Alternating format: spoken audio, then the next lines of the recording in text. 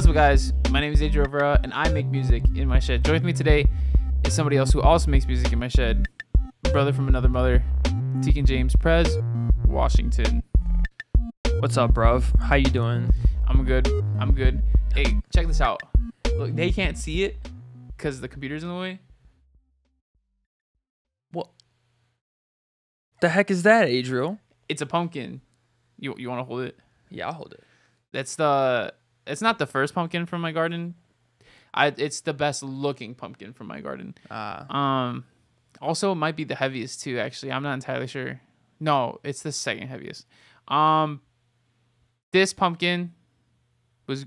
I touched your finger. Why? I didn't, yeah, Why did you just touch my finger, bro? Get your hands off me, bro. I'm just trying to show the pumpkin. So this pumpkin,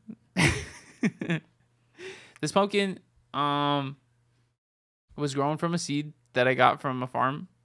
We went to like the world's biggest corn maze last year, and they had a pumpkin. There's a pumpkin that I got from that place that was a white pumpkin that was very little. It was like one of those little pumpkin gourd things. Yeah. That was white.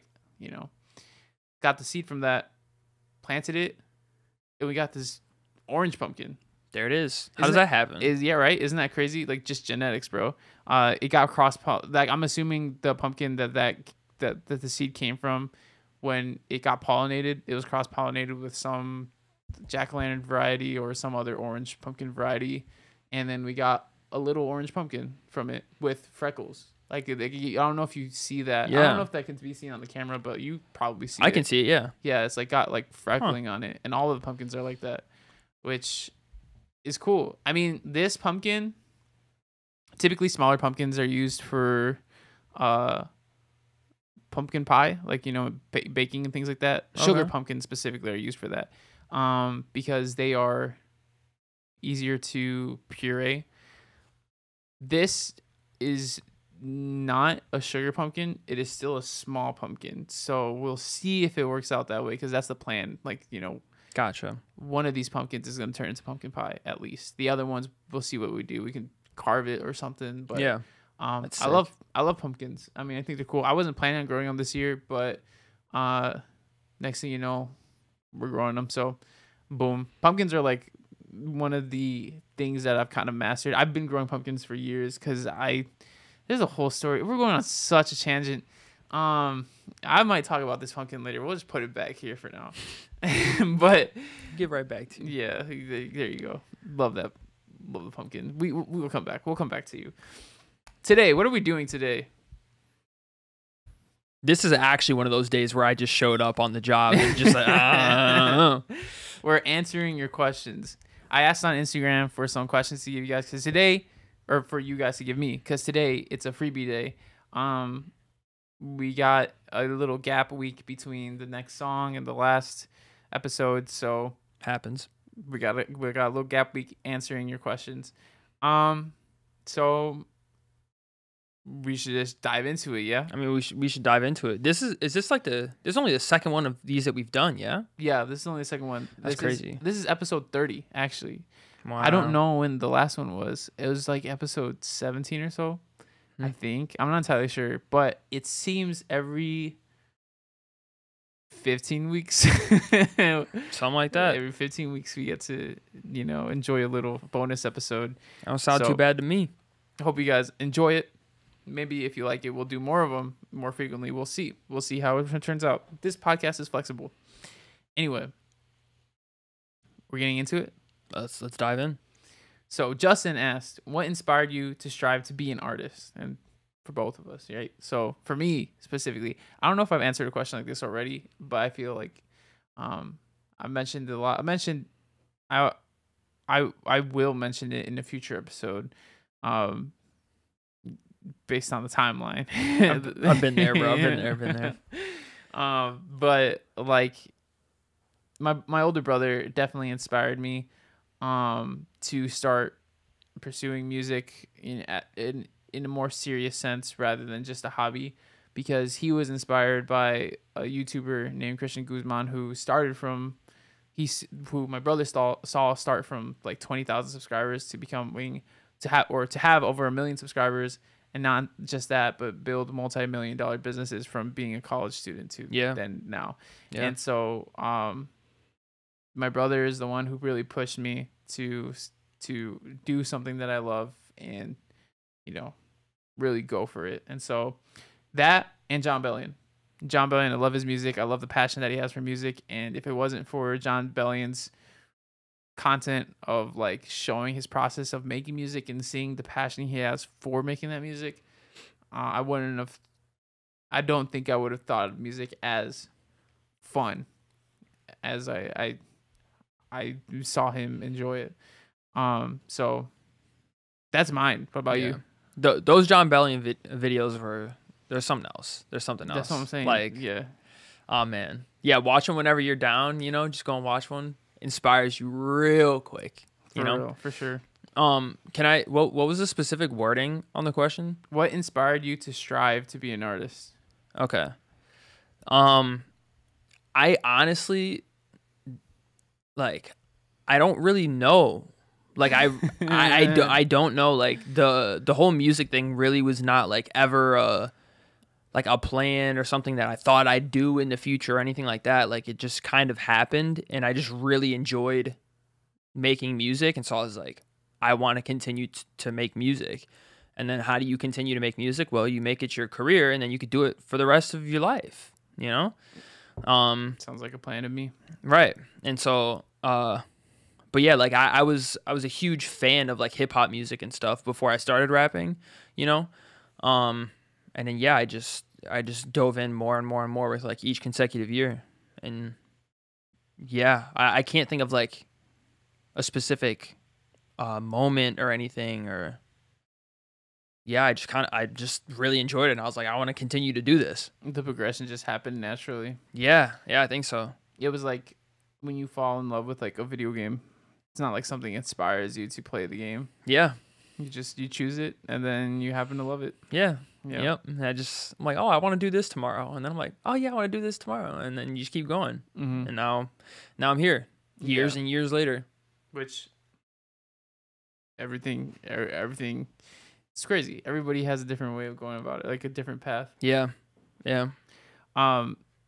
Next question. But before we go on to the next question, I just want to point out we're not wearing headphones. We usually wear headphones, but like now our ears are exposed for this episode. We really don't need to listen to anything, so we don't have the headphones on. So if you're wondering why we have ears, that's why. They live under the headphones. Yeah. They do exist. It's true. We have them. It's true. Unless this is CGI. I don't know. Just like Wolverine's arms. Exactly. Just like that. Anyway, Tabs asked, how'd you get 7 million plus streams? Please tell me. Please, Adriel, give us the secrets, bro. It's a combination. Okay, so I was lucky enough to be able to I guess here I'll go back. Consistency, one of the biggest things is consistency, right? And just consistency over extended periods of time. I've been doing this for 8 years at this point now. And so I've only been releasing music consistently for almost 4. It's almost half of that. Wow, that's crazy. Anyway, that in combination with some advertising that I had done, you need to market your music, right? Whether it's through paid ads, through content. You need a way to get that music in front of people, and you need to be consistent. Those are the two combos of growing, of how I've grown to the point that I'm at right now, right? And a bit of luck. I mean, like, everything comes with a bit of luck. Like, the more you put yourself out there, the more you will be exposed to luck. You know what I'm saying? Yeah. So it's like the more consistent you're doing it, the better chances you're giving yourself. Right. But it's a combination of that. Going back to what I was saying, I was lucky enough to run ads at a time where they were very cheap for what I was doing, which was just running towards streaming. Yeah. And that helped to really push certain songs. A lot of songs got a lot of traction, but specifically So Close. Yeah. One of my most streamed song with over 1 million streams got a lot of traction through a $200 ad campaign. And I don't, not that I don't, because I still run ads every once in a while, and there's a little bit more knowledge you need to have for running ads now, testing things like that to really have good results. I still think ads are super viable, and I actually would recommend them, but I think there's a caveat to it where it's like you have to do ads also at a consistent basis to be able to learn them and know how to run them well enough to get profitable campaigns. Yeah. For example, 2 steps behind, I ran a small ad campaign recently for it to give it a little extra boost because it's a song that did well, just kind of like organically almost, right? And so knowing that the song was resonating really well with certain people, I ran ads to it towards Spotify to see if I could boost the streaming numbers to get some more algorithmic traction. And over the span of like a month, I boosted the numbers a bit through advertising, and it seems like the ads are turned off now because although it helped get the boost up, ads cost money. Right. We were on a budget over here. Yeah. Balling on a budget. So like I turned them off, but the residual effects are still going on. So there's still some good algorithmic push coming from that. Yeah. Song is now in the top 5 of my Spotify, and I'd bet that it'll continue on this trend for a little bit and potentially even go further. It had its highest streaming day within the last month, like 2 days ago. Oh, that's crazy. Yeah, it had like 800 streams in a single day. Wow. And that's from algorithmic help, you Yeah. know, but because of like the good data that the ads had brought it. And so that was like the combination for me. And I still think it's a good strategy. There's still so much more that I have to learn about ads and just marketing in general, but not saying that paid ads is the only way to go. There's also just organic content you can create for your songs that can help build traction. Connor is a great example. Yeah. Our friend Connor Conrad, he posted a bunch of content for his song "Me and You," which it now has 300,000 streams, and I'd bet that song will go on to get 1 million streams within the few years of its the first few years of its life. Yeah. And so organic content, unpaid also works really well. That just takes a little more elbow grease, to pump out content and find the content that works and resonates with an organic audience. But just a consistent outflow of music and some way of getting that music in front of people over extended periods of time. 7 million streams. That makes sense. Yeah. So, and now I'm at a point too where it all compounds. So any song that I release now, within the first, I'll be, what's the word? I'll give it extra time than it needs, but within a year of the song's life, it'll get at least a minimum of 10,000 streams now from doing nothing but just posting it on Spotify. That's where I've gotten the baseline. Yeah. Yeah. Right. And that's being generous. There you go. That's me being generous with the time. I have songs like my song in January that I posted, "One Like You." No advertising ran to it whatsoever. 130,000 streams. Sometimes you get songs like that, which is cool. And again, it's just consistent over extended periods of time. Boom, happens. At least that's the way I think about it. And now, obviously, too, I'm still a growing artist that's learning and stuff. So this is all maybe a few years down the line, I'll say something different, but I highly doubt it. I think that's the key. Yeah. That's the key. Yeah. How about you? No, I mean, you just did it, dude. You just did it. Thank you. There's nothing I can't add anything. You broke it down. That is the sauce. That is the sauce for real.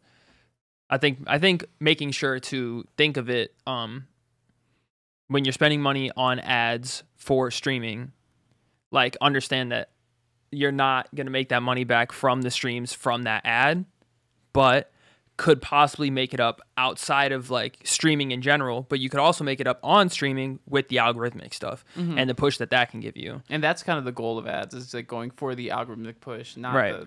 the streams itself from the ad.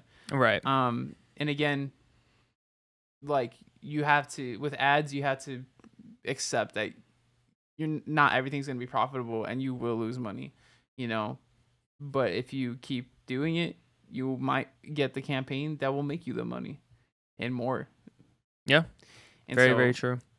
For example, So Close, when I ran that campaign, $200 has made me, that $200 campaign has made me well over, I mean, I don't know the exact number, but it's well over 1,000, you know, Right. from that one song. And had I had, you know, known what I know now, I would have kept that campaign pushing. Like, Yeah. you know, that was a beautiful campaign. And so, but hey, you live and you learn. You live and you learn. Next question. Cooper.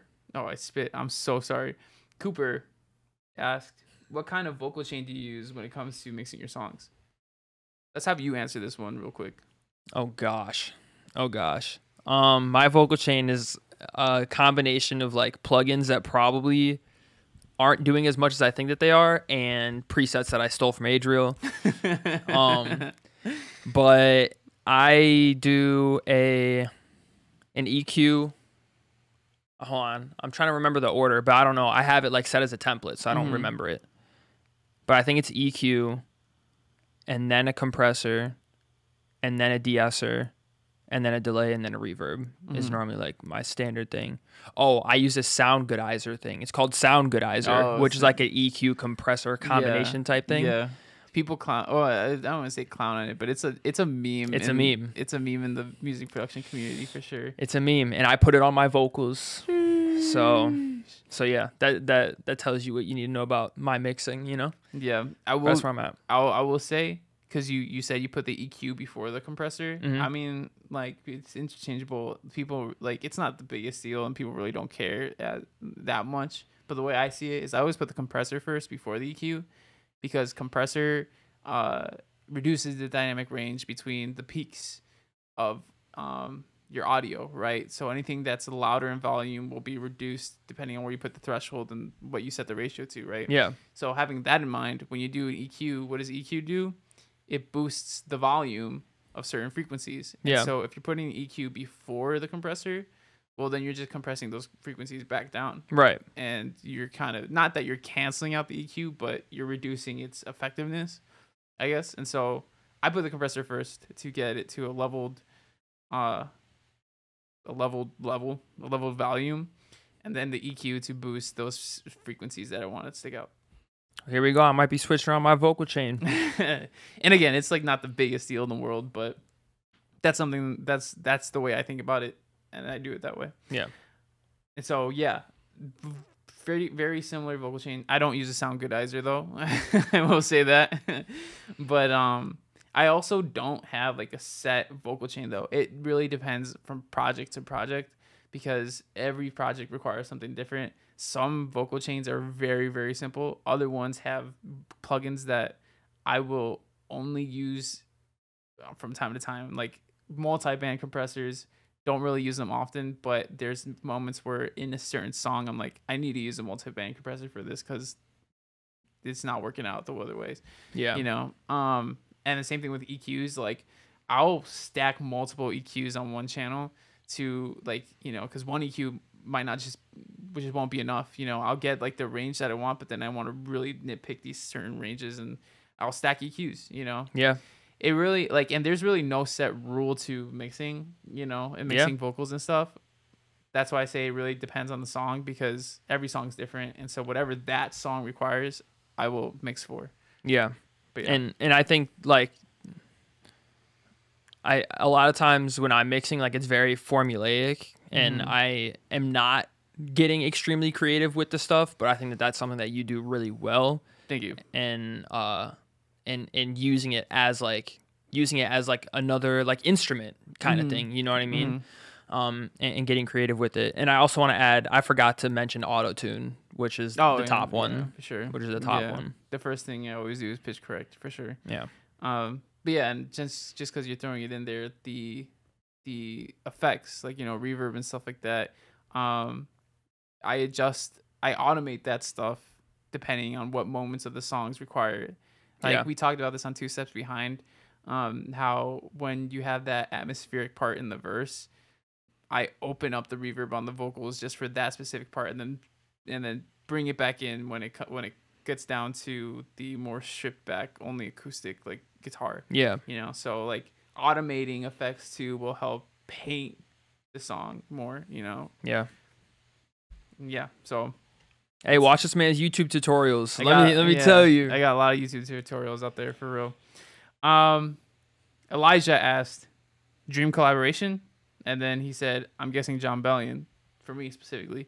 Yeah, I mean, honestly, yeah, if there was one artist that I would want to work with, I mean, there's not really anybody that I'm like so eager to work with. I love music. I love listening to artists and stuff, but especially like growing up, I think as a teenager, you idolize artists a lot more. Yeah. Yeah. So back then I really would have been like, oh, I really want to work with Jon Bellion, or this person. But as I've gotten older, it's like, I just want to make money, bro. Yeah. Realistically, man. So like my priorities are completely different. But Yeah. Jon Bellion, I definitely respect a lot. Love his music. Respect that guy for sure. And like I think if we got into a room together to create something, well, I don't know how it would go. We've had sessions before, me and you, where we came together, made some awesome stuff. That's where On My Way came from. But then we also had other sessions where just nothing came of it. Yep. And it sucks because that happens sometimes. And so I would hope that if I got in a room with Jon Bellion, we could make something cool. But who knows? Maybe we're just there and it's like, this isn't working. True. This is not Maybe working. I'll just don't vibe. Like it could just happen like that. Yeah. So I don't know, but Jon Bellion would be cool. He would be a cool person to work with for sure. Let's say for instance, if somebody had to do the lyrics and the words and everything, and somebody had to do the production, which one would you want to do?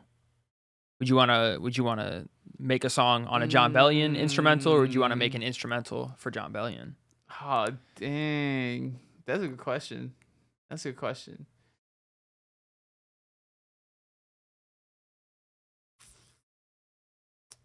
I think I would rather make an instrumental and have Jon Bellion, right?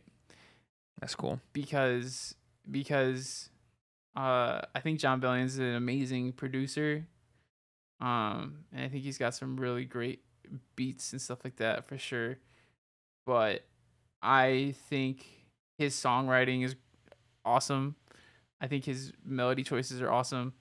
And I think if I had the instrument in his instrumentation, he had the vocals and like wrote to it, I think that'd be a great combination. It would we would suit each other really well in that aspect. Plus, my producer tag would be under his voice, and I think that's cool. That is cool. Like that's one thing too. Is like the main reason why I did that producer tag in 2019 was so that eventually one day I want to be able to produce for other artists. Yeah. And I want that tag to be there. Yeah. I don't know if you heard. That was pretty loud. Glad that you heard that, man. I don't know if they heard though. His stomach made a little funny. Funny. It's been happening all day. Bro's like lactose intolerant or something. I really am. What about you? It's Drake. It's Drake. Yeah. Yeah. Yeah, for sure. Yeah. I just love to make a slap. Now, Drake definitely. Well, I don't think he produces his own beats, does he? Correct. So I can't ask you the same question about the whole production vocal thing. Yeah. But would you rather write for Drake, or would you rather have Drake write for you? I mean, I'd rather have Drake write for me, but like, I think it'd be so cool. Can you imagine like if I wrote a slap for Drake and then I never told anybody that I wrote it, but like I just knew that I wrote, like, imagine if I wrote God's Plan or something. Like, that's insane. Yeah. You know what I mean? Like, that could be like a diamond song. And that's the thing. Like, to me, that's how I feel. I would love to write something for an artist that does super well and people don't even know that it's me. Yeah. You know? Yeah. Because for me, going back to the whole John Bellion thing, when I found out that John Bellion wrote like so many songs for artists like Holy, you know, for Justin Bieber, Ghost for Justin Bieber, anyone by Justin Bieber. There's a lot of Justin Bieber songs, but he also wrote Graveyard from Halsey, Memories from Maroon 5. Yeah. There's this new song from Jimin called like Who or something like that, like from BTS or whatever. Like, I mean, John Bellion's like just writing for everybody. Yeah. Christina Aguilera, Selena Gomez. I think Selena Gomez. I'm pretty sure Selena Gomez. Miley Cyrus. I mean, like big artists. Yeah. You know? John Bellion has acquired billions of streams from songwriting for other artists, and like I think that's really cool. And when I found out that like bro was just on this songwriting grind for other artists, I thought that was really cool because it's like then you listen to those songs and you can hear John Bellion in it. You know what I'm saying? Yes. Specifically the one song that I really hear John Bellion is Anyone by Justin Bieber. Like that song is like such a John Bellion song. That is so true. I just got chills, bro, thinking about that. Yeah. Yeah. Like, yeah. It's him. Like that's him just with Justin Bieber's voice. Yeah. You know? And like I will admit, like other songs that I've heard him write for, like I don't see him in it as much. But that's one song where I really feel like if John Bellion sang on it, it would just be his song. Yeah. You know? But yeah, so yeah. Great song. Great song. I love that song. It really is a good one. Man.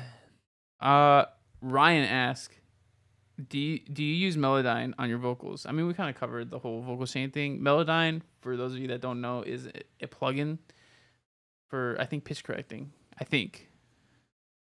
I'm not super familiar with it, so that should give you your answer. I don't know what that is. I don't use Melodyne. For pitch correction, I use FL Studio's stock plugin. New Tone.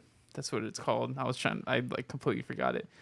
Yeah, and I'm a big stock plugin user. I think it might surprise some people, but I use a lot of stock plugins for everything. The only thing I don't really use stock plugins for is mainly for things that relate to production. But when it comes to mixing, it's mainly stock plugins. You know, I don't go out of my way to buy other plugins because the stock plugins have done it for me. Yeah. You know. Yeah. But yeah, when it comes to production though, I do use Serum. I do use Shaperbox. But those are an Omnisphere and Keyscape. So those are the four main ones that I'm really using often. Yeah. Besides that, not really using much other ones. How about you? Using like third-party plugins. Well, do you use Melodyne? No, I don't know what that is. So, no. Yeah. I mean, yeah, I knew that, but like third party. Yo, you use third party? A couple. Like my auto tune is. I have like this like stereo imaging plugin that I use. My de-esser. Mm-hmm. Those are the main ones. Oh, and of like a vocal bender thing to like changing the pitch and stuff like that. Yeah. Which is cool. Yeah, those. Other than that, yeah, stock plugins. Yeah. They do it. They really do the job, man. My girlfriend asks, how did you manage to find such an awesome, amazing, funny, talented, and smart GF? Wow. What a great question. How'd you do that, dude? By being an awesome, amazing, funny, talented, and smart guy. That was great. That was perfect, dude. You nailed that. You nailed that. Great rebuttal, dude. Great rebuttal. Thank you. Look at you. How about you? I didn't do that. I didn't do that. Oh shoot, the light just died.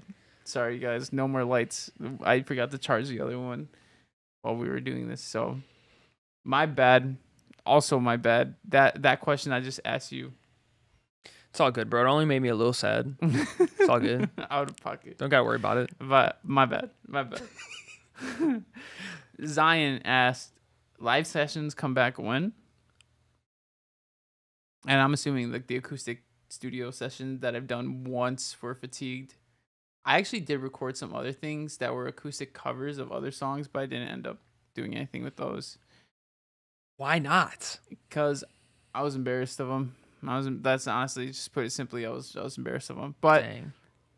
studio sessions, I should do some. I should do some. Why not? Because it's kind of cool to do it. I would love to be able to do it like in a non-recorded setting though, because like I had my live session where I sang live and stuff, but I had to play everything live as well, and then like just stitch it together to one.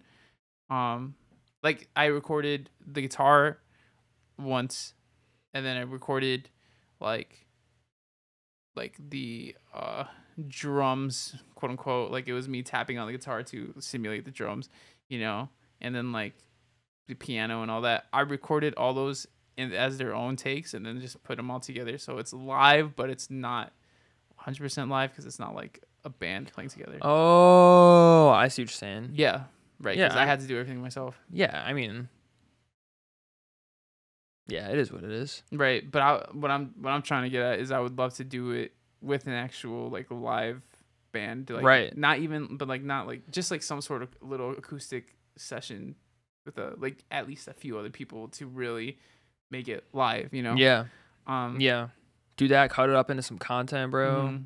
Post the full thing too. Right. I mean, even just what you did with Connor, for "I Need You," the acoustic version. Yeah. Like, I would love to do something like that. Maybe I should ask Connor. Yeah, Dude, I should ask Connor. Yeah, I Like, mean, like you play an instrument, he can play an instrument. You got two people already. That's facts. That's facts. And you can probably bang on some stuff to make drums, right? Oh yes, sir. Yeah. So, how about you? Any plans to do acoustic versions of songs again anytime soon? No. Had a ton of fun doing it. It's like one of the highlights of the last year of my releases. Like I think the "I Need You" video, the acoustic video and the song is like, it was such a cool thing to me because I never would have thought that like that was going to be something that I'd do that early and just like of my own accord. Right. It's not like I did it for some sort of platform or anything. Like I was just like, why not do it? yeah. Yep. Yeah, it was a ton of fun. It was a ton of fun, but I also think like I just have to make another song that sounds good like that and just feel the drive to want to hear it like that. Yeah. And Yeah. I mean, it's crazy that you even thought to do an acoustic version for the song, because I wouldn't have. I don't think I would have even thought to do an acoustic version of it. But it makes a lot of sense, and that's actually my girlfriend's favorite song from you is the "I Need You" acoustic version. Oh, yeah, I appreciate that. So yeah. Sarah Lee asked, "What is your favorite music to compose sound wise?" In parentheses, upbeat, slow, etc. My favorite music to compose sound wise. I mean, I love composing a wide variety of songs. The song that, this podcast, when it comes out, it won't be out yet, but it will be out like within the few days that this podcast comes out. That song's upbeat, very upbeat, while the song before that is a little more slower. Yeah. And I really do like slower songs too. I feel like I love getting into that emotional sound, Yeah. but I also love getting into that energetic, uplifting sound. And it's just like, I love making music. Yes. I love making music. And so, yeah, any music that I make, I love. How about you? I prefer making like bangers and fun stuff, or stuff that you can just like throw on more casually. Yeah, I enjoy that stuff. I enjoy just like doing the rap thing and just like doing ego stuff and bragging. Like I like that. Like that's fun. Yeah, that's fun, and it's the type of music that I listen to the most. Like that's what I listen to the most, which is why I make it. But yeah, yeah, that's always a ton of fun for me. But I mean, I also love a challenge. You know? Yeah, like the acoustic. Yeah. Yeah, that's crazy. It was cool hearing you do that the acoustic version. But yeah, I mean, I do see, like, you know, from your music and stuff, that is more of what you lean towards and stuff like that. But things like Flowers misses that more smoother R&B type, or, like, you know, Yeah. darker sound. That stuff is cool. I think it's cool. Appreciate that, man. But yeah, I mean, I think, and you actually said this on your podcast because I was listening to it. We're talking about, like, making music, how you said making an EDM song now would be the time for you to make something like that, because it's like not as many eyes are watching, so it's like there is an expectation for you to have a certain sound. Yeah. I think that's also, like, one of the reasons why I kind of am always all over the place with my sound, like, in terms of, like, what I'm composing, because it's like you listen to the song I'm just about to release, as opposed to something like Raising the Bar or something. You know, it's Yeah. like two completely different vibes, but, like, mixing it up so that there's different, like, there's no expectation to what Right. the next thing's gonna be, you know? Right. And you're raising up a fan base with that, like, with that concept. So like, people know it's not going to sound the same, you know, month to month. It may sound similar. There may be a time where it does or it doesn't, but yeah, Exactly. having fun. Right. You got any questions? Just like in general? Yeah. Yeah. I do have a question. What's your question? What is the future of your content look like? My content. I haven't had enough time to think about this. No. My content for the future, I don't necessarily know. I want content that I find genuine. I have a list of things that I think make bad content. Okay. And so if I want to make good content, then I should do the opposite of what I think makes bad content, right? I think it just makes the most sense, right? Logical reasoning. And so, give me 1 second while I look for these notes. While he goes and looks for these notes, you know what you should do? You should look on your podcast platform right now and see if there's a star rating option available. And if that star rating option is available, you should go ahead and give it your honest rating, which is probably 5 stars. Because you enjoy this podcast, right? Otherwise, why would you be listening this deep into it, you know? Yeah. I agree. So you should rate the podcast. And we'd appreciate it. Thank you for that. That was a good time to put that in there. So bad content equals good content is what I labeled these notes. And it says, this is a list of qualities that I think would leave me uninterested in the content I'm watching, followed by the inverse that would have me interested, right? So bad acting equals genuine personality, right? If there's bad acting, then the inverse of that would be genuine personality. Boring topics / no relevance. So the inverse would be topics I enjoy talking about / sensational situations. And then no effort. Obviously, inverse of that is high effort. Dragging on, like, the inverse of that is to the point. The only goal is to sell. The inverse is that gives something of value. And then unrelatable, the inverse is that is obviously relatable. So my content, I would ideally want to be genuine personality, topics I enjoy talking about, high effort, to the point, and it gives something of valuable, or give something of value, and then relatable.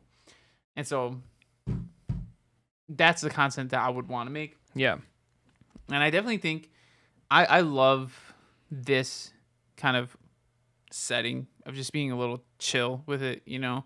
And so if there's any way that I could, like, I don't know, just kind of talk to the camera, talk to my audience, and that, like, be something that does well, that'd be cool. But we'll see. We'll see how I structure it. But Yeah. yeah. All right. Cool. So before we move on to quote of the week, pumpkin. pumpkin. I love pumpkins. I was gonna say some more about pumpkins, right? Um, I remember what I was gonna say. So, because I said I would save pumpkin talk for later. When it comes to pumpkins, right? The reason why I'm so quote unquote good at growing pumpkins now is because I've spent years growing pumpkins. Because uh, when I was in 8th grade, I dabbled in pumpkin sculpting, not carving, sculpting, and I sculpted faces onto pumpkins, right?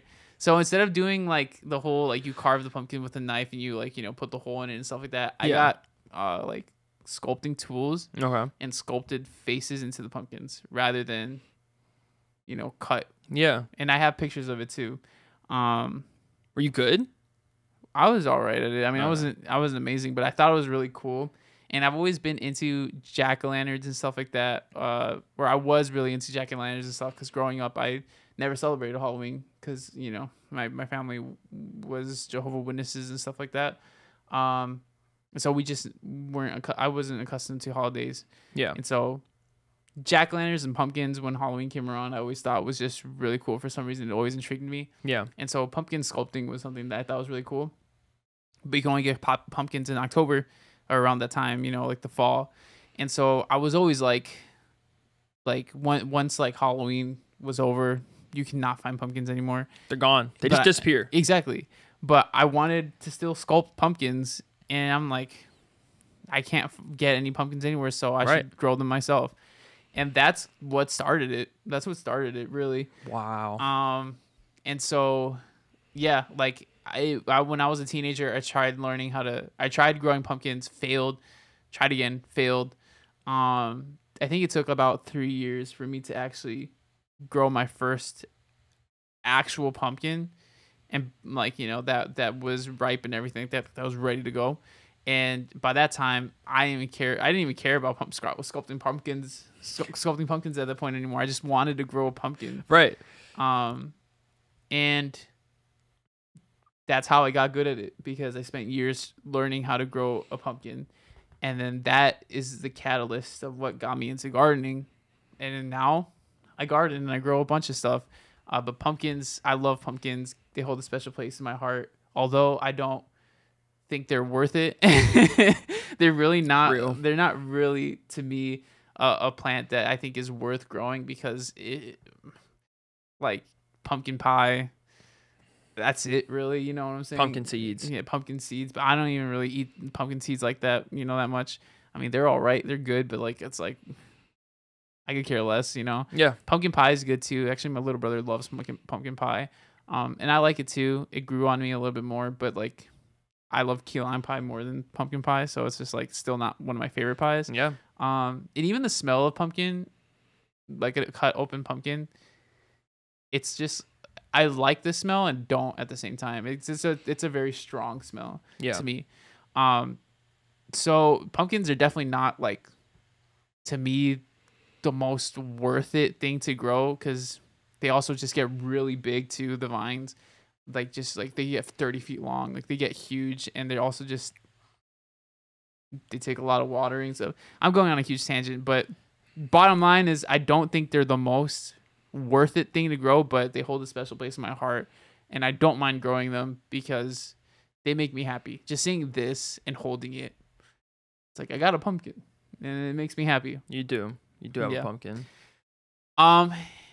And I mean, I had a different quote for quote of the week, but since we're on the topic of it, I have a quote for quote of the week that I'll use for this week. That's different Let's than do what it. what I originally was. So, what time is it?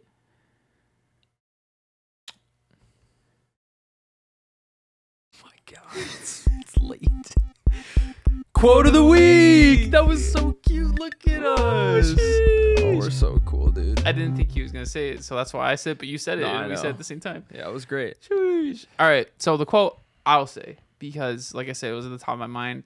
I'm probably gonna get it wrong to an extent, but like Epic Gardening, Kevin Espiritu from Epic Gardening, he is a gardener that I watch on YouTube. He owns the Epic Gardening business, and he's a cool guy. I actually, in terms of business and stuff like that, somebody that I do look up to a bit. He's pretty cool.